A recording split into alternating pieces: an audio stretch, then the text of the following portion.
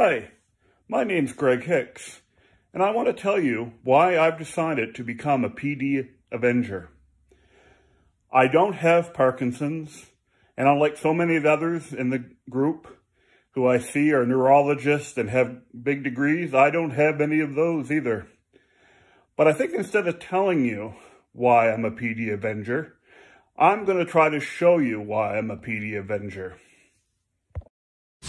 And if I haver up, well, whatever that could mean, I'm gonna be the man who's havered in my driveway.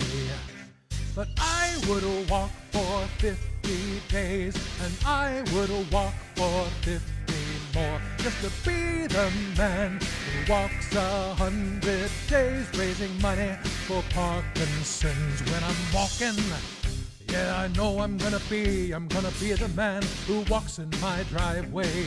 And when the money comes in for the walking I do, I'll pass every single penny on to you.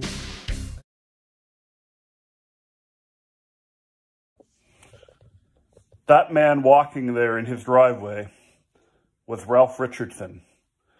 I have been his caretaker and friend since January of 2018. He has advanced Parkinson's, as well as battling Lewy body dementia.